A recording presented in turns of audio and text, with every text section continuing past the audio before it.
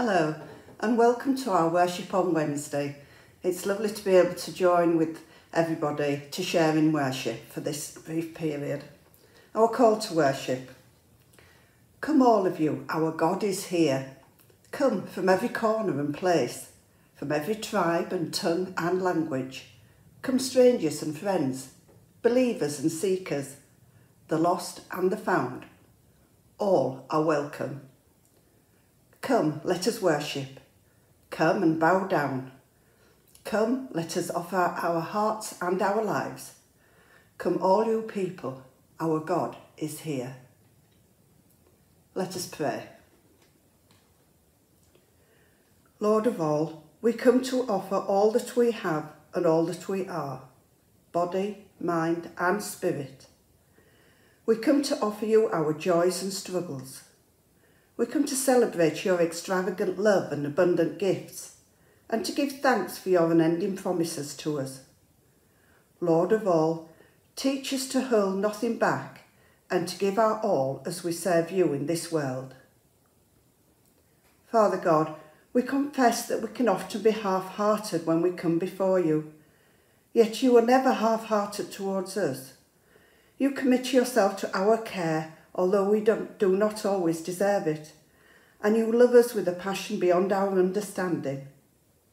We are sorry for our lukewarm love and our lacklustre worship of you, and seek your forgiveness for our shortcomings. Lord, we are astounded that you continue to forgive us, that you continue to have faith in us, to renew us and refresh us with your Spirit. We have the assurance of your forgiveness, for which we are truly grateful. Glorious God, we worship you with praise and thanksgiving. We thank you as we join in proclaiming your glory. We thank you for the many ways that we are able to worship you. And we thank you that you sent your Spirit to empower us and to fill us with your love. And we thank you for this opportunity we have to be with you, to praise and worship you without limits. Amen. And now we'll share in the prayer that Jesus taught us. Our Father, who art in heaven, hallowed be thy name. Thy kingdom come, thy will be done, on earth as it is in heaven. Give us this day our daily bread, and forgive us our trespasses, as we forgive those who trespass against us. And lead us not into temptation, but deliver us from evil. For thine is the kingdom, the power and the glory, for ever and ever. Amen. And we'll now join in our first song this evening. All my days I will sing this song of gladness, give my praise to the fountains of delight. Beautiful Saviour.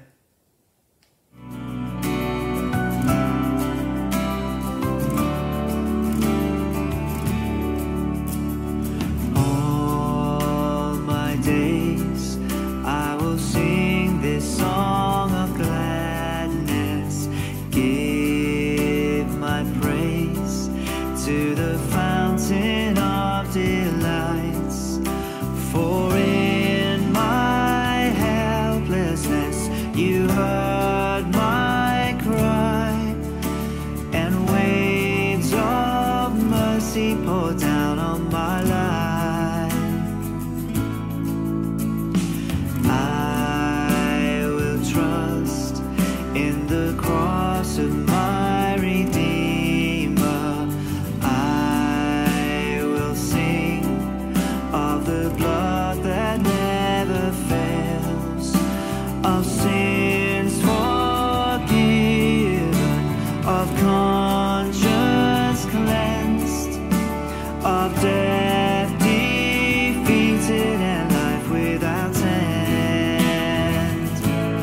Beautiful Saviour,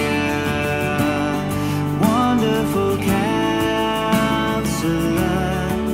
clothed in majesty, Lord of history, you're the way, the truth, the life, star of the morning, glorious in holiness, you're the risen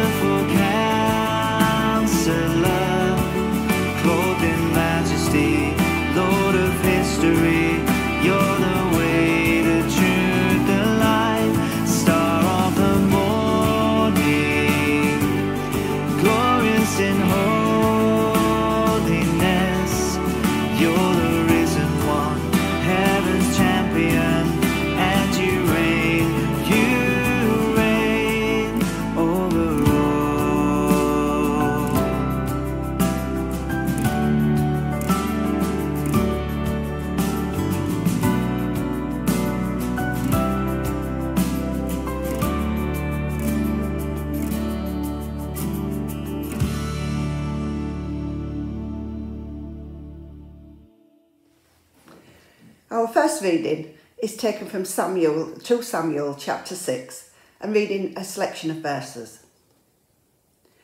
David again brought together all the able young men of Israel, 30,000. He and all his men went to Bala in Judah to bring up from there the ark of God, which is called by the name of the Lord Almighty, who is enthroned between the cherubim on the ark. They set the ark of God on a new cart and brought it from the house of Abinadab, which is on the hill. Uzzah and Ahio, sons of Abinadab, were guiding the cart with the ark on it, and Ahio was walking in front of it. David and all Israel were celebrating with all their might before the Lord, with castanets, harps, lyres, timbrels, sistrums and cymbals. So David went to bring up the ark of God from the house of Obed-Edom to the city of David with rejoicing. When those who were carrying the ark of the Lord had taken 6 steps, he sacrificed a bull and a fattened calf. Wearing a linen ephod, David was dancing before the Lord with all his might, while he and all Israel were bringing up the ark of the Lord with shouts and the sounds of trumpets. They brought the ark of the Lord and set it in its place inside the tent that David had pitched for it. And David sacrificed burnt offerings and fellowship offerings before the Lord. As he had finished sacrificing the burnt offerings and fellowship offerings, he blessed the people in the name of the Lord Almighty. Then he gave a loaf of bread, a cake of dates, and a cake of raisins to each person in the whole crowd of Israelites, both men and women. And all the people went to their homes. Amen. Thanks be to God for this, his word. Psalm 24, a psalm of David. The earth is the Lord's and everything in it, the world and all who live in it. For he founded it on the seas and established it on the waters. Who may ascend the mountain of the Lord? Who may stand in his holy place? The one who has clean hands and a pure heart, who does not trust in an idol or swear by a false god. They will receive blessing from the Lord and vindication from God their Saviour. Such is the generation of those who seek him and seek your face, God of Jacob. Lift up your head, you gates. Be lifted up, you ancient doors, that the King of glory may come in.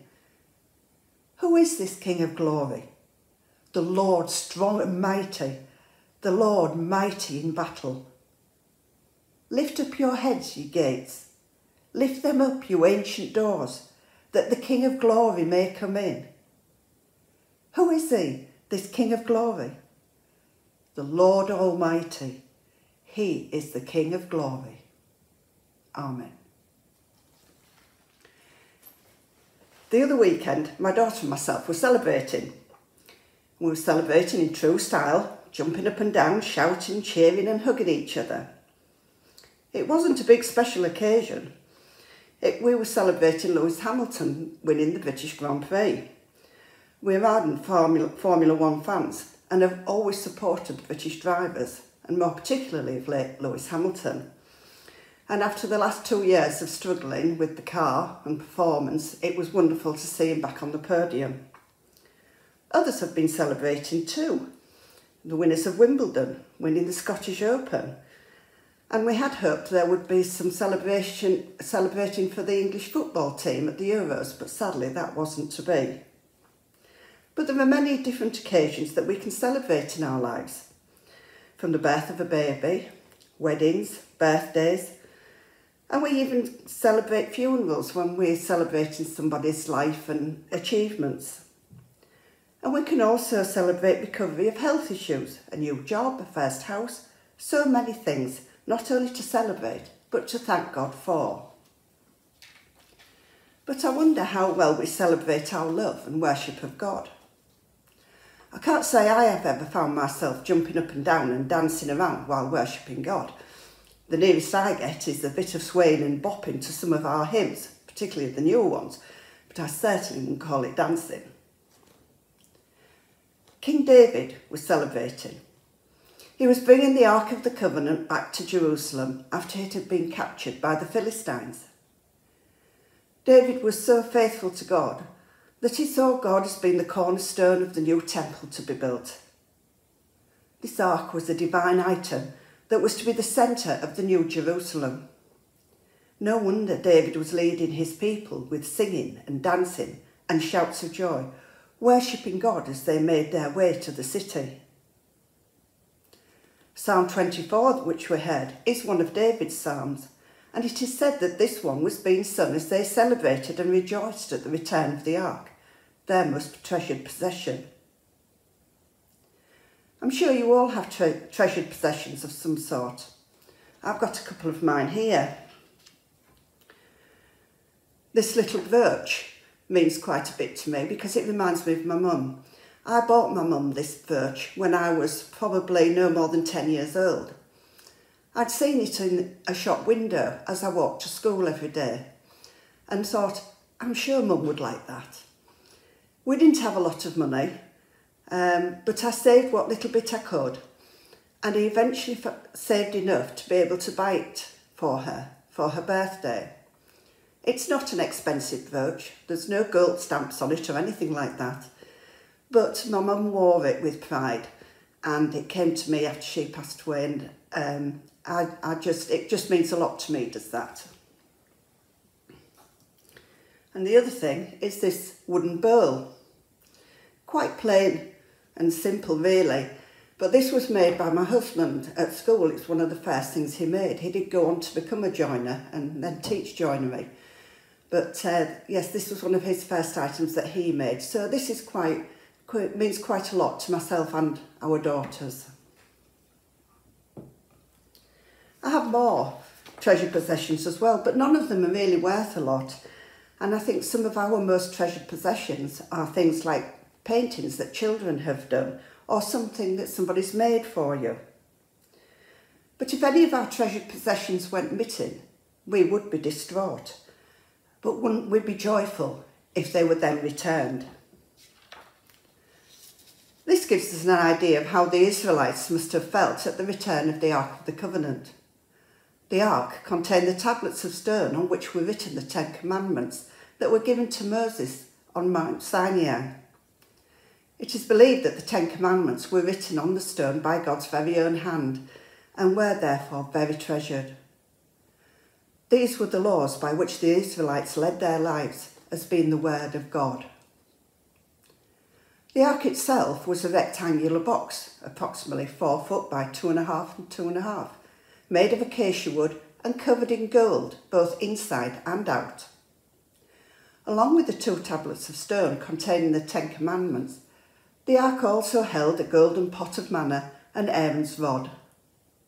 The lid was of solid gold, and at both ends were the figures of 2 cherubims with wings spread out as a sign of God's protection. In Exodus 25, the Lord is instructing Moses on how the ark should be made. And at verse 22 he says, "There, above the cover between the 2 cherubim that are over the ark of the covenant of law, I will meet with you and give you all my commands for the Israelites." It's no wonder then that the ark was seen as the most holy of treasures, as God would meet them there.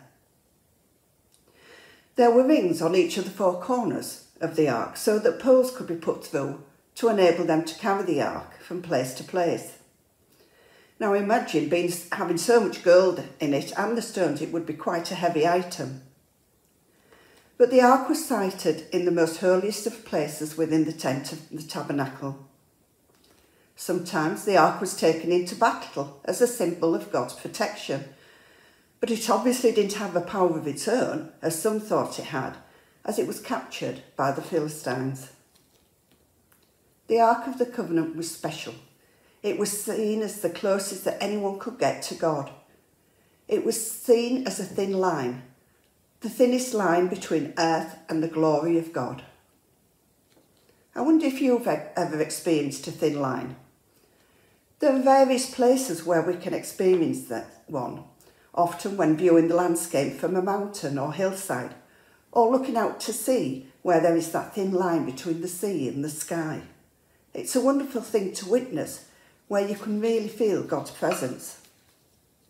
And if any of you watched the pilgrimage on BBC at Easter, you would have seen when the pilgrims were taken up a hillside and looked out across the Welsh Valley to the horizon beyond, and we heard their experiences of a thin line. We can now start to understand why David and the Israelites were celebrating so profusely at the return of the ark. It also made me start to wonder what I would miss most from our church.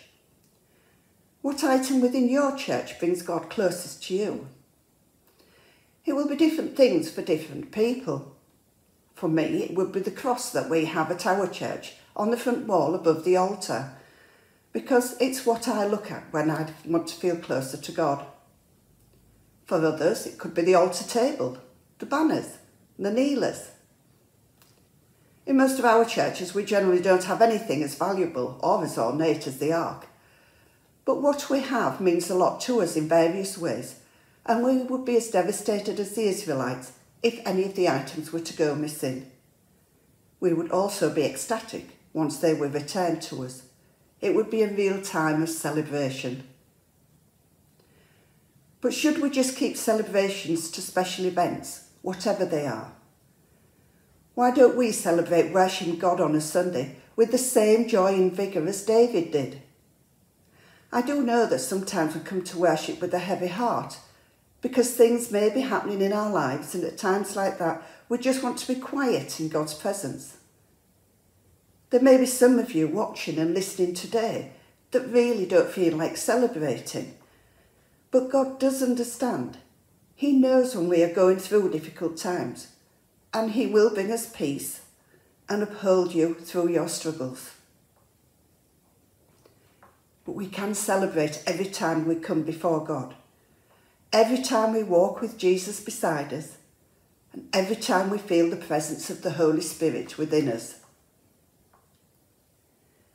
David and his people were really going for it as far as celebrating was concerned. They were dancing, singing and playing various instruments, castanets, harps, lyres, tambourines, rattles and cymbals. What a noise it must have been, but a happy noise as they rejoiced at the return of the ark. David also shared food with everyone, another thing that we still do today when celebrating, a way of sharing our good fortune with others. As we heard in our opening prayers, worship should involve our whole being, body, mind and spirit. And you do feel enlivened and empowered when you worship wholeheartedly. There is nothing like the joy that we experience when we have Jesus in our lives. It's the message we try to give those who haven't come into a relationship with Jesus, who haven't had Jesus alongside them, holding their hand, carrying them in their time of need, and most of all, loving them. Jesus' faithful, selfless, unending love for us all should be celebrated on a daily basis. That love which knows no end, that is given to us without conditions attached, that we can access as soon as we open our hearts to God. Jesus said there would be rejoicing in heaven that one sinner had been found and repented. God too rejoices when one who is lost is found. God experiences the joy of finding a most precious possession with a value far greater than money when the lost turn to Jesus. Each one of us is precious to God, and He will continue to seek us out, even those who we may think are not worthy of God's attention. God sent His Son to seek the lost, to speak with the sinners, to bring the good news of God's kingdom to all. We are all precious to God, just as our treasured possessions are special to us. And just as we despair when treasured possessions are lost, so God is dismayed at those He has lost until He finds them. Then, like us, He rejoices along with the angels. When we worship God, Let's worship with joy and in celebration of what he has done for us, for his provision and his love. Let's learn from David what it is to worship with our body, mind and spirit, and give our all to our Lord Jesus Christ as we see his glory shining before us. Amen. And our next hymn is Jesus is the name we honour.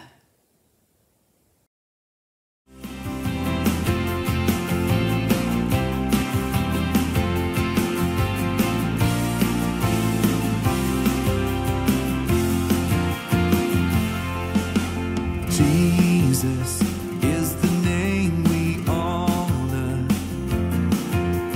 Jesus is the name we praise. Majestic name above all other names. The highest heaven and earth proclaim that Jesus is our God. We will glorify, we will lift him high, we will give him honor and praise. We will glorify, we will lift him high, we will give him honor and praise. Jesus is the name we worship. Jesus is the name we trust. He is the King above all other kings. Let all creation stand and sing that Jesus is our God. We will glorify, we will lift him high, we will give him honor and praise. We will glorify, we will lift him high, we will give him honor and praise. Jesus is the Father's splendor.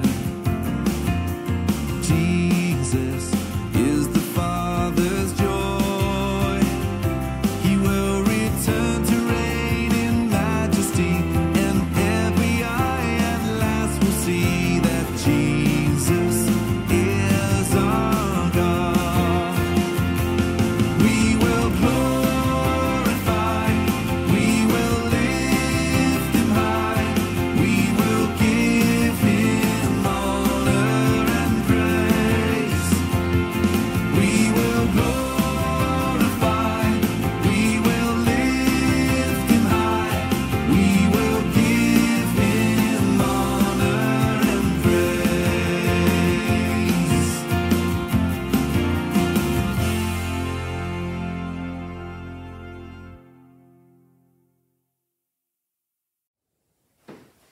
And we come now to our prayers of intercession. Let us pray. Almighty God, we thank you that we can celebrate and worship you. You are our awesome God who delivers everything we have need for. Help us to bring others to know of you, to find the lost and those who need to find a place in their heart for you. Compassionate God, there are so many things that we need to lay before you that are troubling us. Continuing wars and conflict, climate change bringing extreme weather conditions to some, the continued persecution of God's people around the world, the lack of health care for some, the trading of illegal immigrants, the suffering of many through ill health, those facing financial concerns and many other issues. Lord, enable us to fight for the rights of others in whatever way we can to bring peace to your world and your people. May your comforting arms be around all those with worries and sorrow, and may they feel your presence with them, bringing light into their darkness, hope into their weariness, and love into their hearts. Lastly, we pray for ourselves, that we can worship you with joy in our hearts and thanksgiving in our souls. Help us to celebrate as we worship, glorifying your name and singing your praises. We offer all these our prayers into your loving care through Jesus Christ our Lord. Amen. And a final blessing. God of all, send us out into the world with joy. Keep us dancing, keep us singing, and keep us walking in your ways. Keep us open, keep us generous, and keep us ready to give our all to you. And as you have given everything for us. Amen. And our final hymn is Majesty, Worship His Majesty. Majesty.